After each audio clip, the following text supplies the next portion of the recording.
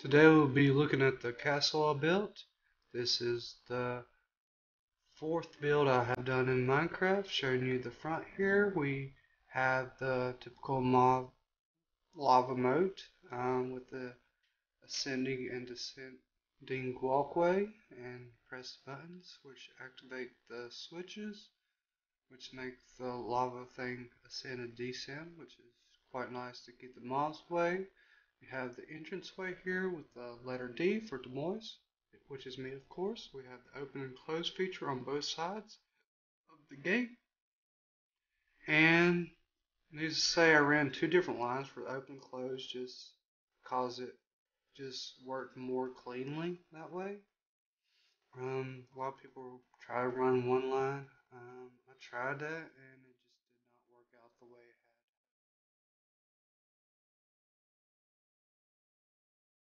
had. Next, we're going to the main entrance with the glass ceilings, which just opens up the area and doesn't take away from the architecture of the build as a whole. Now we're going into the feasting hall where we have some pictures and some seating areas with banners with pretty much creep banners. Thought that was a nice touch. Then we go over here to the feet, the eating area, which I did in tripwire, just to give it that kind of look and feel of the medieval fire roasting area. And now we're going to go to the library, and where we have the bookshelves and all the books.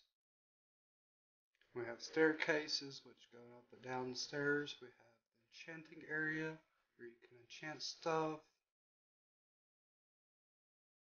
You're going to have to excuse the excessive killing of the slime because they just get on my nerves. We have the iron doors which go into rooms. They're not finished yet, but just figured to show you the doors now. As we go down the hallway, you'll see all the symmetrical outlay of even the towers and everything like that. Diamond and emerald and glowstone and glass outlay. Just gives it a nice feel. But changed it up in the throne room, and we have the diamond pathway.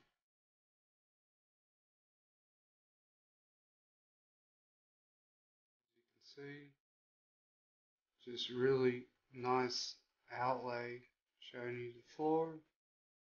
We have the serenical surrounding of the throne itself. We have the diamond instead of the red carpet entrance. We have the floating stairway. We have the lapis back seating, which is also in the feasting hall. Now we're going to go to the bedroom, just showing you all the details on the ceiling work here, with the gold and the glowstone and the redstone lights. Pretty much just showing you each bit of the thing. Now this looks like a typical room.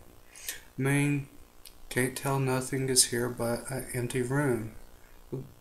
Wait, there was a button over here, was there not?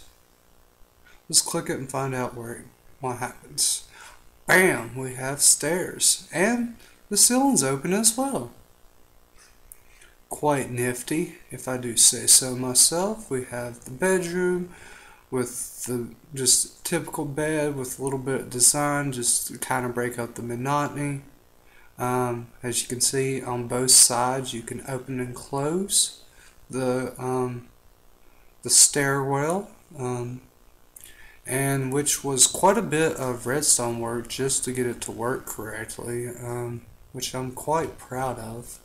Um, and I'll be showing you that later. So let's just take a little bit look, and let's just go ahead and check it out right now so you can see what's going on here.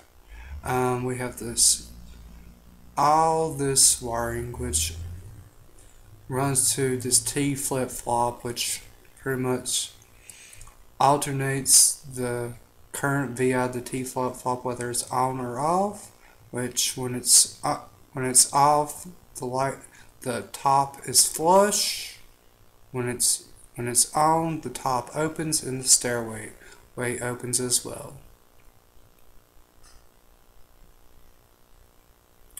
Well, that's pretty much my castle for you. Just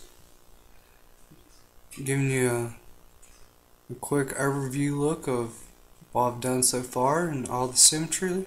This castle is 100 by 58. I don't remember whether or not I said that before or not, but I hope you enjoyed. Thanks for watching.